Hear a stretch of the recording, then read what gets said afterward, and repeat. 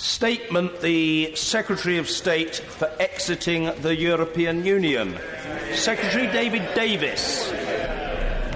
With permission, Mr. Speaker, I'll now make a statement on the next steps in leaving the European Union. The mandate for Britain to leave the European Union is clear, overwhelming and unarguable. As the Prime Minister has said more than once, we will make a success of Brexit, and no one should seek to find ways to thwart the will of the people expressed in a referendum on the 23rd of June. It's now incumbent on the government to deliver an exit in the most orderly and smooth way possible, delivering maximum certainty for businesses and workers. I want to update the House on how the government plans to reflect UK withdrawal from the European Union on the statute book, whilst delivering that certainty and stability. We'll start by bringing forward a Great Repeal Bill that will mean the European Communities Act ceasing to apply on the day we leave the European Union. It was this act that put EU law above UK law. So it's right, given the clear instruction for exit given to us by the people in the referendum, that we end the authority of European Union law. We will return sovereignty to the institutions of this United Kingdom. That's what people voted for on June 23rd, for Britain to take control of its own destiny and for all decisions about taxpayers' money, borders and laws to be taken here in Britain. The referendum was backed by 6 to 1 in this House, and on all sides of the argument, leave and remain, we have a duty to respect and carry out the people's instruction. Now, as I said, the mandate is clear, and we will reject any attempt to undo the referendum result, any attempt to hold up the process unduly, or any attempt to keep Britain in the EU by the back door by those who didn't like the answer they were given on June 23rd. We are consulting widely with business and Parliament, and we want to hear and take account of all views and opinions. The Prime Minister has been clear.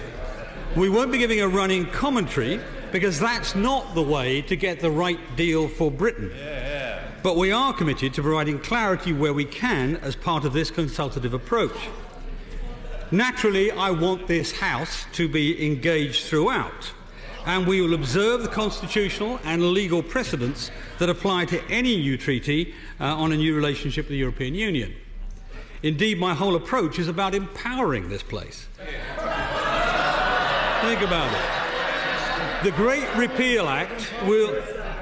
Repeal Act will convert existing European Union law into domestic law, wherever practical.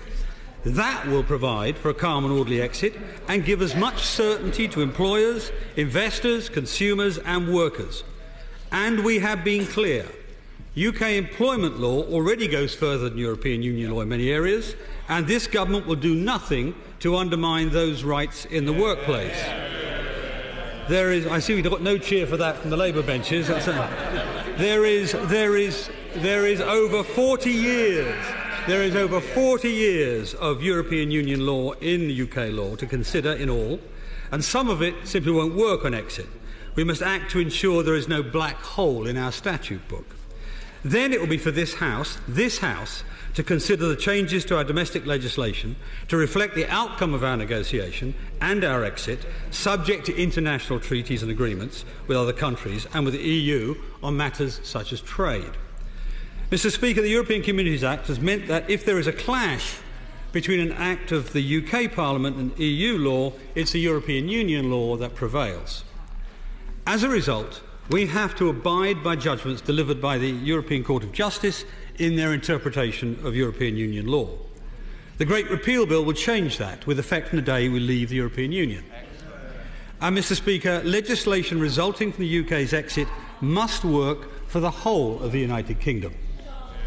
To that end, while no one part of the UK can have a veto over our exit, the government will consult with the devolved administrations. I've already held initial conversations with the leaders of the devolved governments about our plans, and I'll make sure the devolved administrations have every opportunity to work closely with us. Mr. Speaker, let me be absolutely clear. This bill is a separate issue to when Article 50 is triggered.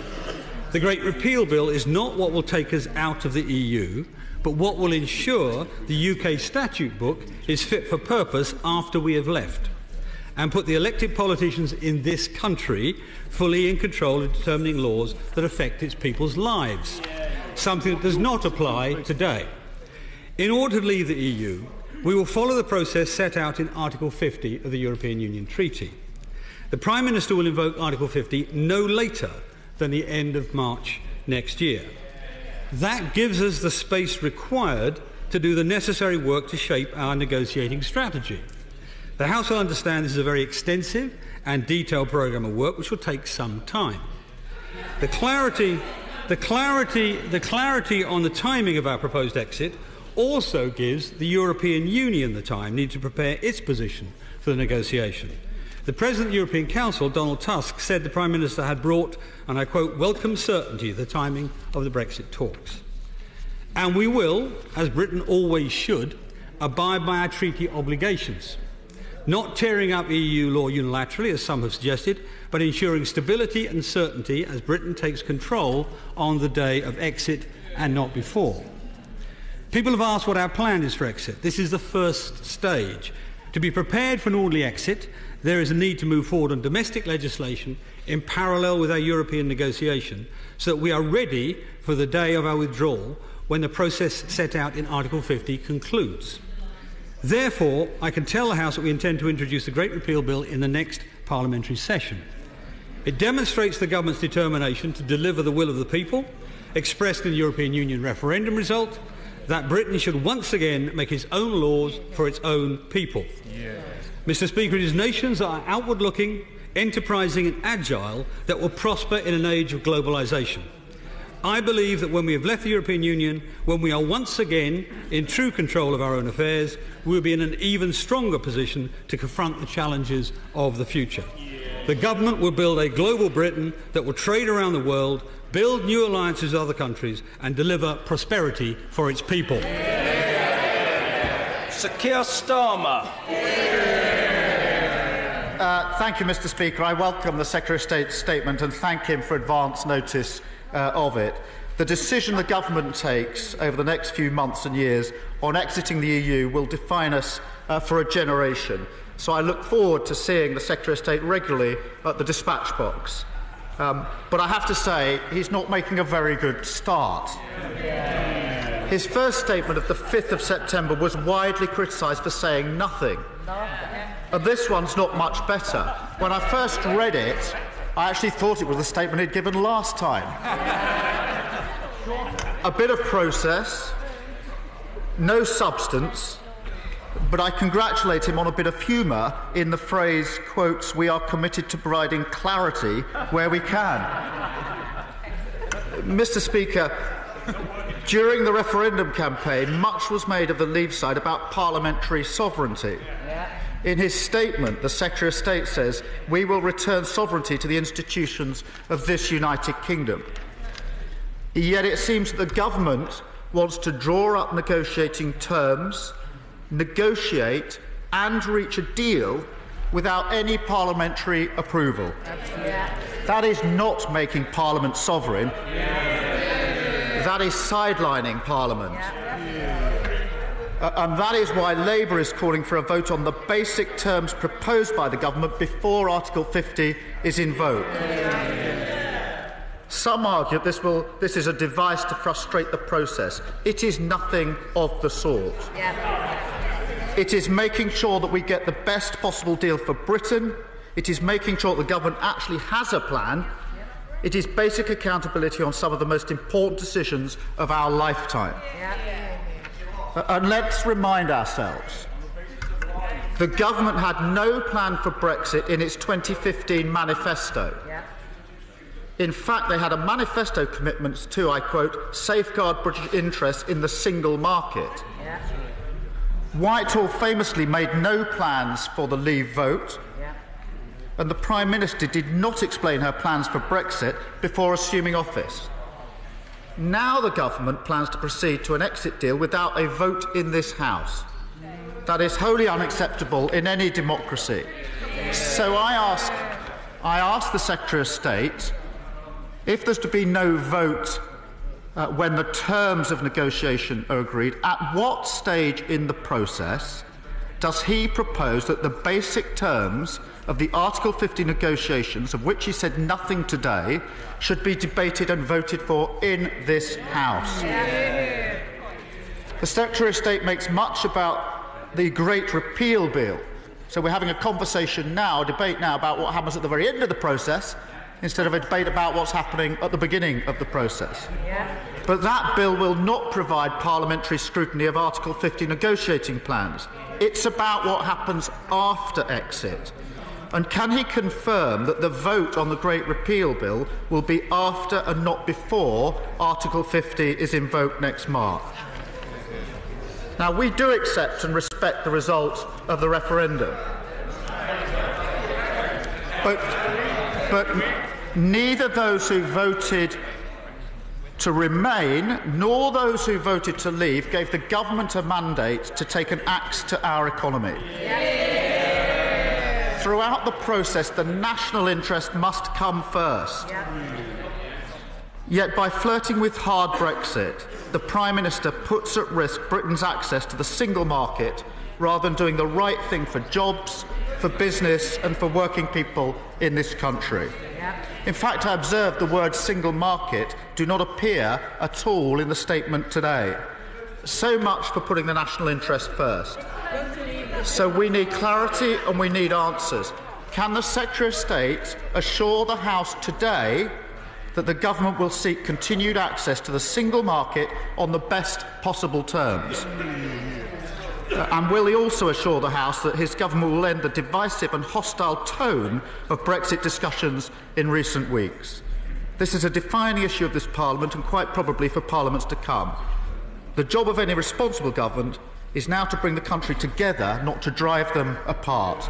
And I hope that is the approach that he will take. Thank you, Mr. Speaker. Secretary of State. Well, I will start by welcoming the honourable gentleman to the dispatch box. It's a pleasure to appear opposite him. But I would start also by really rereading to him a warning from his own Shadow Home Secretary, who said about his comments, "We have to be really careful that we're not seen to be not listening.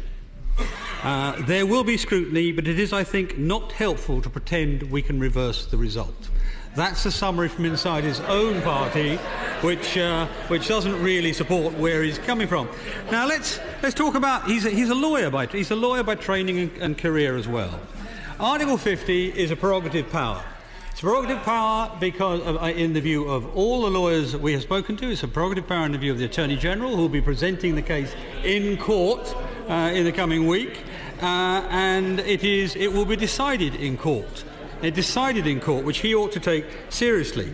Now, as for his comments to date in terms of the parliamentary accountability, I have to say my department's been effectively in existence since the middle of the summer. So in the 2 weeks of parliamentary session we've had since then, we've had 2 statements, a couple of debates. We've got a debate on Wednesday, his own debate. We're announcing very early a major piece of legislation. Successor legislation to that bill will take place as well. There'll be a new select committee set up to oversee the department. There'll be numerous debates over the next few years, And at the end of the process, we will follow each and every legal and constitutional convention and requirement applied to all European legislation and European treaties. So I cannot see how he thinks that is, in some sense, not accountable. But the Parliament then, after that, will be able to amend all European Union law, which he was unable to do before, of course, which fact he sort of overlooks in his accountability. I'm afraid the honourable gentleman really has to understand the distinction between accountability, and I have a little bit of experience in holding governments to account, difference between accountability and micromanagement, which is what he is trying to do. Now, we have made actually pretty plain what our view on the negotiation is. We said very clearly we want to control borders. Does he agree with that? I mean, he can nod or shake his head. He wants to control borders. He's absolutely stationary. No sign. We want to control our laws. Does he agree with that? No sign. We want We want the most open, barrier-free access to the European market. Full stop. That's very clear. The honourable lady shouting, what about our economy? That's the answer. Exactly. We want the most open, barrier-free access to the European market. We've heard lots and lots of very unhelpful, misleading comments, frankly, on hard Brexit and soft Brexit. What we want are the best possible access terms, full stop. Best terms, that's it. Mr. Ian Duncan Smith. May I congratulate my right honourable friend on his statement, and may I urge him to resist the temptation of advice from a second-rate lawyer who doesn't even understand the parliamentary process. Can I point out to him that if he is to advise his opposite number, he might remind him that the repeal of the 72 European Communities Act will give many, many opportunities to amend and debate every single aspect of the discussions around the invoking of Article 50. And just in case they hadn't noticed, they also have the device of opposition days, when they can debate absolutely anything they choose, even the whole issue of the European Union. So may I urge him to get on with the process and don't listen to those who really want to bog it down and never let it happen. With the mild exception of his rudeness about the honourable gentleman's legal qualifications, I agree with everything he said. The simple truth is that the attempt to block Article 50 is an attempt to block the will of the British people. Full stop. There will be plenty of opportunity to debate in the next 2.5 years in the Act, in the successor legislation, and in any number of debates between now and then. Stephen Giffins. Can I also thank the Secretary of State for coming to the House to try and update us today? Can I wish the Secretary of State all the best for this afternoon in managing to get through this statement without getting into trouble from his boss, the Prime Minister, this time? He seems to be aiming to do that by not telling us anything. So, Mr. Speaker, we may be no clearer on if this is a soft Brexit or a hard Brexit. We do know that it's a dog's Brexit. And I'll be frank, this government's frankly irresponsible failure to provide any details about their plans are having an impact beyond this place. The Fraser-Valdner Institute in Scotland reckon that in Scotland alone this could have an impact between 30 and 80,000 jobs due to your plans to take us out of the European Union. So will it tell us today, my first question, what plans does he have to formally involve the devolved administrations? I noticed that he talked about involving the devolved administrations previously. He now talks about consulting with the devolved administrations. The government provides us no answers. I'm going to try and make it easy for the Secretary of State. He has had 89 days since he took up post, 3 months on Thursday, Secretary of State. To stop him getting into any more trouble with the Prime Minister, I'm going to make the next question very, very simple. Does he agree with page 72 of the Conservative Party manifesto, on which he was elected, that said that it should be yes to the single market? In fact, Mr. Speaker, I'll make it easier. Is it his objective to keep the United Kingdom in the single market? Well, that was longer on length than it was on content. Let me answer both of his comments. He intimated that we were not going to involve the devolved administrations. That is not the case, as his own leader in Scotland will tell him. Indeed, she was called before we announced the Great Repeal Act in order to make sure she was aware of it. And she said she thought it was, I can't remember the exact words, but something like very straightforward, of common sense, or something of that nature. Now, in terms of the approach to the negotiation, I'm not going to go into the details, but what I will say this is very clear. The objectives are simple. Meet the instruction from the British people, which means regain control of our borders, regain control of our laws, regain control of our money, and at the same time get the best possible access to the European market that we can negotiate. End of story. It's very simple. John Redwood. Mr. Speaker, by definition, you can't negotiate over taking back control. You have to take back control. And that is what we voted for. So I find Secretary of State's view very clear and very refreshing. And will you agree with me that the way to deal with the trade issue is to offer our partners that we carry on trading tariff-free on the same basis as at present and challenge them to say how they want to wreck it? Well, he's right. We want them to operate tariff-free. But it isn't, I will say to him, it isn't just simply tariff barriers. We also have to negotiate non-tariff barriers. But central to the argument he makes is this. It is in both Europe's interest and our interest to have tariff-free and non-tariff barrier-based trade. That's where the jobs are. The honourable gentleman for Scotland, for the Scottish seat, was raising the question of jobs in Scotland. It's jobs in the whole United Kingdom that we have to maintain and expand and create opportunities for. And that's precisely what we'll do. Mr. Ed Miliband. Mr. Speaker, there is clearly a mandate for Brexit from this referendum, but there is no mandate for the particular form of Brexit. Now, 3 days before he was appointed, the Secretary of State published an article saying it was very important to publish a pre-negotiation white paper. Can he tell us when is he going to publish that white paper? Absolutely. And as someone who for many years railed about the importance of the powers of backbenchers and Parliament against the executive, can he give us now, with a straight face, an answer to the question, where is the government's mandate for its negotiations, either from this House or the country?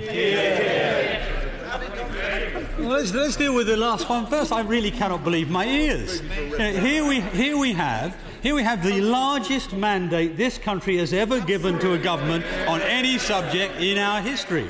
It's very plain. It's very plain. Now, in terms, frankly, I will not take lectures from him on accountability either. We have two things to balance here. One is the national interest in terms of getting the right negotiation. I know of no negotiation in history, either in commerce or in politics or in international affairs, where telling everybody what you are going to do in precise detail before you do so leads to a successful outcome. So what I have said to two select committees of this House and the other House already, and indeed I said in the last statement, is this. We will be as open as we can be. There will be plenty of debates on this matter. What we will not do is lay out a detailed strategy and a detailed set of tactics before we engage with our opposite numbers in the negotiation. Anna Soubry. Speaker, can we make it very clear that, like everybody on these benches, I was elected on a very clear manifesto promise to respect and honour the referendum result. So we know that we will leave the European Union. But the comments of the Director General of the CBI should cause us all much concern. She has confirmed the fears of many on these benches that there is a danger that this government is appearing to be turning its back on the single market and not valuing the real benefit of migrant workers. Can my right honourable friend now give those assurances to British business that we haven't turned our back on the single market and we welcome migrant workers to this country? The Honourable Lady was, if I remember correctly, at the Conservative Party conference, and she may have heard what I said there. Two things which relate to this. One is the single market, of course, is one description of the way the European Union operates, but there are plenty of people who have access to the single market, some of them tariff-free, who make a great success of that access. And it's the success we are aiming for, Now, the other point I made there was that the global competition for talent is something that we must engage in. If we are going to win the global competition in economic terms, we must engage in the global competition for talent. We are entirely determined to do that. But that does not mean, and it is not the same as, having no control of immigration. They are very different issues. So we will be going for global talent, and we will be going for the best market access we can obtain. Mr. Nick Clegg. I've been a great admirer of the Secretary of State for his staunch defence of civil liberties, his staunch defence of the prerogatives of this House. I was a great admirer when he moved the bill on parliamentary control of the executive in 1999, where he stirringly told us that executive decisions by the government should be subject to the scrutiny and approval of Parliament. So could he tell us, on the basis of what constitutional principle does he believe that the Prime Minister can now arrogate to herself the exclusive right to interpret what Brexit means, impose it upon the country, rather than protect the rightful role of scrutiny and approval of this House? Well, here we go again. We cannot tell the difference between accountability and micromanagement. It really is as simple as that. The simple truth is that there will be debates galore in this House, starting on Wednesday and thereafter, about what the government strategy will be, and we will tell them as much as we can, but not enough to compromise the negotiation. And at every turn, right through to the end, we will obey the conventions and laws that apply to the creation and indeed the removal and the reform of treaties. Every single one. This is a government that behaves and believes in the rule of law, and that's how we will behave. Sir William Cash. Thank you, Mr. Speaker. Has my right honourable friend observed that some seem to have forgotten that the Referendum Act gave the right to this Parliament to make the decision in the Referendum Act 2015, that furthermore the sovereignty of the people was given the opportunity to make that decision on the occasion of the referendum itself, and furthermore that as regards the question of the repeal bill, the sovereignty of Parliament will be maintained because it will be decided in this House, and all the procedures relating to Article 50 are government prerogative and not subject to the decision of Parliament itself at this stage. My honourable friend is exactly right. He will remember, of course, that referendum bill was carried in this House by 6 to 1, a 6 to 1 majority, including the vast majority of the people on the other side of the chamber. He also, because he's a constitutional lawyer, will understand better than anybody else that Crown prerogative rests on the will of the people. That's the theoretical underpinning of it. And there is no exercise of Crown prerogative in history which is better underpinned by the will of the people than this particular exercise. Angela Regal. Thank you, Mr. Speaker. It's the first time I've heard parliamentary sovereignty ever referred to as micromanagement. In the past few weeks, we've seen many hundreds of thousands of foreign nationals working here questioning the welcome that they receive in this country and their future in this country. And we know that many UK citizens living and working abroad in Europe are going through a similar turmoil. We've heard now that the Foreign Office has told the LSE that it cannot involve foreign nationals in the work of Brexit as part of a contract. Will he condemn that? And will he now reassure those UK citizens living abroad and EU citizens living and working here that they are welcome in this country, and reassure this Parliament that however the Brexit negotiations go, the current arrangements will be maintained? The thing I'll say to the honourable lady, because I'm sure she wouldn't willingly give the House information that's not right, is that the supposed decision or comment from the Foreign Office is simply not true. And I'm assured that by the Foreign Secretary sitting next to me, and I think the LSE have also said so. And the LSE have also said so. So I think it's I say this at the beginning of my comments because the other point she had to make was an extremely serious one, and it's one again which I raised last week. And I have to say to her two things. I mean, firstly, not about the legal status, but about the attitude of some people post the referendum in terms of the encouragement of hatred and so on. I condemn that unreservedly, and I think everybody in this House will condemn that whipping up of hatred unreservedly. Now, in terms of the individuals who are European migrants here and British citizens abroad, my intention and the intention of the government is to do everything possible to underwrite their position, to guarantee their position, at the same time as we underwrite the similar position of British migrants abroad. And that's what we intend to do. I am as sure as I have a when shouted from the front bench, so I will answer it as soon as the answer is as soon as I can get that negotiation concluded with the European Union. Full stop. And so I don't think people should worry people unnecessarily, get people concerned. I mean, bear in mind, 5 out of 6 migrants who have already got either have or will have ILR by the time, indefinite leave to remain by the time we depart the Union. So it's a very important question. I take it very seriously, and I am determined that we get an outcome which is successful for everybody. Mr. Peter Lilly. Right Honourable friend, note the comments of President Hollande that the United Kingdom should be made to pay a price for leaving the UK, presumably by having tariffs imposed on our trade with them. And did he respond to the President that clearly the President feels in the absence of such punishment, leaving the EU would leave the UK manifestly better off, and that such punishment would fall primarily on French exporters, since they export far more to us, whereas our exporters are benefiting from a 14% improvement in their competitiveness, 3 times the likely tariffs on average that will be imposed on them. Well, my right honourable friend and previous erstwhile Trade Secretary, if I remember correctly, is exactly right. The damage done by a supposed punishment strategy would be primarily to the industries and the farmers on the continent who export to this country.